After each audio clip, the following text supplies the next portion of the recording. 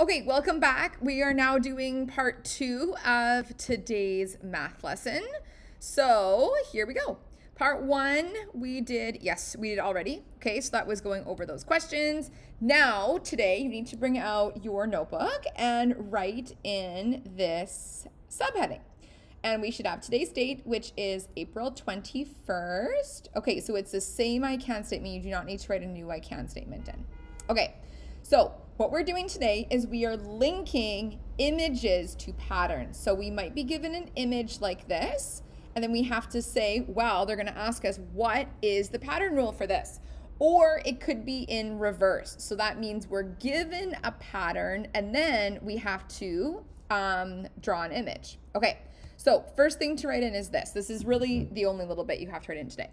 So sometimes you will be given a series of pictures to then work back from in order to determine a pattern rule, or it could be vice versa, okay? So in this case, we are doing this example. You're given a series of pictures, here it is, and then you have to work back from this in order to determine the pattern rule. Or you could be given a pattern rule, so vice versa, flopped, you could be given a pattern rule and then it says draw the pictures to represent it, okay? So I would like you to write this in. For this, if you just want to watch, you could, or you could do a little sketch. The best thing would be to do a little sketch of this. And it's even if you wanted to pause and then like take time to make this look beautiful in your book, you can. It's really cool how here they've shown one thing with one color.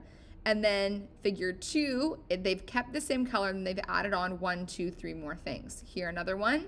This is the original, and they added on another 3 things, okay? Another 3 things. So yeah, that actually is kind of cool how it builds. It could be a nice like coloring activity or kind of like calming kind of moment. It's nice to do something like that. Okay, so what we are doing today is, okay, so what we're doing is basically we're given this picture. And then what we're asked to do is we're going to determine the pattern rule, okay? That's what we're going to do today. So where should we start? What on earth do we do to begin? Well, if we think of what we have had for making our previous pattern rules, what have we had? We've had a table, right? We've had a table of values. So that's what we're going to do first. We're going to put in a table of values. Okay, so there we go. Okay, you can use your ruler for this. What's happening? Okay, here we go. Okay, you can draw this or even just make a T-chart will also work. Okay, so first I'm going to make my table of values. Okay, so what should we put as our headings? That's important to kind of think about. Well, if we kind of go back to these, we had input, output. Okay, let's make this a little bit more specific. What could we call the input? Like what's the thing that's always increasing by a normal predicted amount? Well, we could call it the input, or I'm gonna call it the figure, okay? So we can fill this in right away. For our figure, we would have figure 1, 2, 3, 4, oh, there's one more. And 5. Okay, and then what would we call this side? Rather than output, well, it is the output, but what are we gonna call it more specifically? Let's see, we could call it maybe number of triangles. Yeah, that's pretty specific. Okay, so in figure 1, how many triangles do we have? 1. Figure number 2, how many triangles do we have? 1, 2, 3, 4. In figure 5, we have 4, but then we've added on another 3, so we have 7. Then I'm going to guess here, this would be 7, 8, 9, 10. And then in this one, we could count all of them, or we can kind of follow the pattern, and we know there's going to be 13. Okay, so this is step numero uno. Figure out what a really good table would be, because that's going to be a lot easier for us to work from. Now, next step is we have to figure out the pattern rule. So we need to figure out first of all, before we can figure out the pattern rule, we need to figure out what goes into the machine. What would be the input-output values?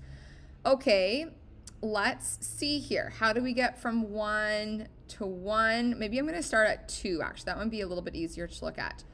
Could we do maybe times by 3 minus 2? I'm thinking that might be it. Do you agree? Yeah, I think so, because, yeah, and that's going to be it. Okay, I'm just going to draw this in here. So we can write this in as well. Okay, so we have times by 3 as our first one. And then our second one is subtract 2. Okay, yeah, double check that this works. 1 times 3 is 3, minus 2 is 1. Yep. 2 times 3 is 6, minus 2 is 4. Yes. 3 times 3 is 9, minus 2 is 7. Perfect, that's it. Okay, now, next thing is, okay, good. Okay, I'm gonna write in my pattern rule. So, here we go. Pattern rule is start at 1, increase by multiplying by 3, then subtracting by 2 each time. Ta-da! Okay, that is it. That's the only new thing that we've learned today. If we wanted, there are going to be questions where you have to work in the reverse order. So say, for example, they gave us input and output. We would know the input is the figure number. So that's how much it's increasing by, like just going from one image to the next image. And then number of triangles is what we actually see, what the output is. Okay, so that's really it. Let's make up a quick pro tip. So the pro tip is, dun, dun, dun, create a table of values to represent the series, the images, okay? Which in this case are the pictures. Sometimes it's gonna be like symbols, sometimes it could be something else. Okay, there we go. So that is it for what you had to learn today. So this is the homework. It is page 16, questions 3 to 6, with number 6 on Seesaw. We're gonna do the trading thing again, due tomorrow. Okay, so page 16, questions 3 to 6, number 6 on Seesaw. Okay, so I'm just gonna show you this quickly. So here is, did I say page 15? Oh, that's wrong. Sorry, it should be page 15, not page 16. Okay, so page 15, right here. Okay, so what we are doing, first of all, is number 3. Okay, so this, you have to use your homework from yesterday. Use the table of values in question 2A. Draw pictures to show the relationships, or the relationship in each of the tables. So we go to here, this is your work from yesterday, okay, that I just went over with you. So you need to create an image of this. Maybe you want it to do snowmen with how many pieces are on the snowman, for example, or a totem pole, or Lego. It could be Lego. Those of you who want to do that, you could even build this with Lego and then take a picture of it. That'd be super cool. Or you could just draw it. Totally your choice. Okay. So, righto. Okay, so you have to do that for each of these. So image 1 would have, if this is a snowman, would have 2 balls on it. Snowman number 2 would have 5 pieces or 5 stacks of totem pole or Lego, whatever. 3 would have 8, and then like that. Okay, so yeah, that is it. For this one, you'd have to call, if there's like, doesn't start at 1, you would just call this like building 3, for example. Like if it's like a house complex or whatever, this is building 3. There are 3 windows on building 3. On house 4, there are 5 windows. On house 5, there are 7 windows, okay? So try to draw something different for each of them, okay? because that's going to show your creativity rather than just sort of doing the same thing over and over. Try to think of like a different object or different item that this could relate to. Okay. Next is each table shows input-output values from a machine with 2 operations. Find the pattern rule that relates the input to the output. Okay, so they give you some of them. Okay, they give you at least 3 rows that are fully intact. The other ones you're going to have to, yep, that's part 2, use the pattern rule to find the missing numbers in the table. Okay, so for this one, when you have the missing output, easy, right? Because you go this way, but when you do not know the input, if you know the output, you need to work backwards, okay? Then this is going to get trickier.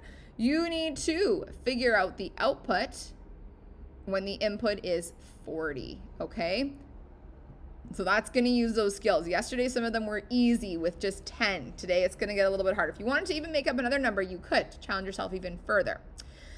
Okay, this next one, you may need color tiles or counters or dot paper. Okay, so for this, you could use Lego, or you could even just draw it, whatever you kind of want. Okay. You don't necessarily need to build this though if you don't want to. Okay. That's, I guess the first one's A is kind of optional. Write a pattern rule that relates the input to the output. Okay. So got to figure that guy out. Predict the output. Ooh, this is an excellent question. Predict the output when the input is 9. Okay, so you're just continuing down here, but trickier. Which input has an output of 28? So if you know that 28 sits over here in the output, then what would the input be? So you have to work in the opposite direction, right? Okay, there you go. And then this one, number 6, is what I have created a document of. Okay, so for this, it's on Seesaw.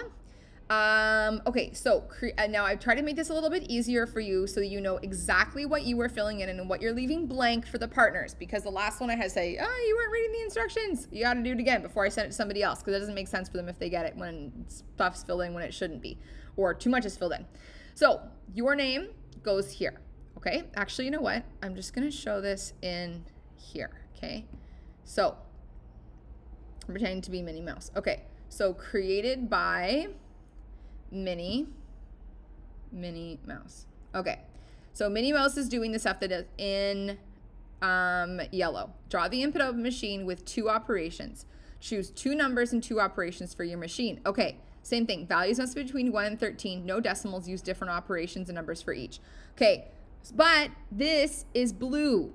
So Minnie Mouse, if they want, you could write this in for now to like create it. For example, I don't know, okay, whatever. But you need to erase this because this is blue. This is for your partner to do.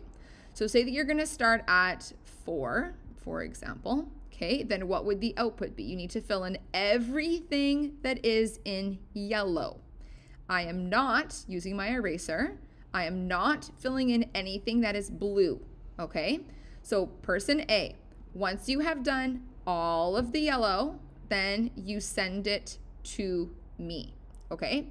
Your classmate, when you get a new one, okay, this is gonna be the homework that's going to be for tomorrow. The partner's going to fill in, they're gonna have to figure out what the values in the machine. They're going to have to write the pattern rule, so you can just write that anywhere, partners. And then you're gonna have to figure out what the next 4 values are, okay? So pretend that Mini-Me is done. They have filled in this, yada, yada, okay? You're going to press submit, check. Okay, I also would like you, I said this in the instructions, I guess I didn't maybe say this, yeah, okay, here. So original creator work in yellow spaces. When you submit to me, please include a note below with what your pattern rule is. I will delete it before I send to the partner, okay? So you go into your original work and then you comment, my pattern rule is times 2 and then plus 3, okay? Oops, times 2. And this should be plus 3, okay? Then post, okay? I need to see this before I'm going to send it to somebody else, because I do not want somebody else to get your work and the pattern rule not actually be accurate or make sense, okay? So I need to make sure that it's gonna actually work for them first. So just tell me what your pattern rule is, okay?